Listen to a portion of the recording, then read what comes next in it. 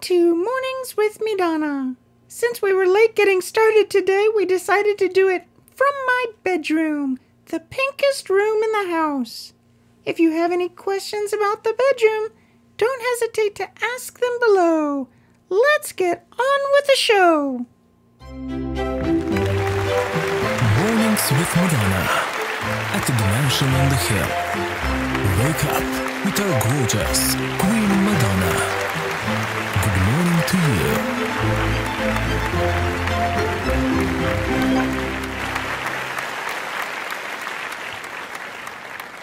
Oh, we're so late getting going today. We're doing this episode right in my bedroom, and when Cliffy wakes up, he'll join us. Grandma, I'm right here. I still have my PJs on. Cliffy Pooh, it's too late to change. Nobody minds your pajamas. Okay, pressing on. Here we are in my bedroom. But Grandma, you said it was the master bedroom. It's the same thing, darling. So, from this unique angle of the room, you can see the jog in the wall over there. That is because at the height of the Victorian era, when this house was built, 1887, it was not proper for a husband and wife to sleep in the same room. So, this room was two rooms, one for the husband and one for the wife. Until 1906, there was a wall between the two where the couch is now. Cliffy, can you move your head, sweetie, so they can see the couch? There was a small door that the first lady of the house, Miss Cassius Douglas, could lock from her side. So Grandma, our family portrait over there, that would be in the dad's bedroom? Well, it's a more recent addition, Cliffy, but yes. The picture of my late husband McQueen and our 12 children, including your mom, would be in the bedroom of the man of the house. And a shout out to Libby, who's following us on Instagram, for the great question about the pink ceiling.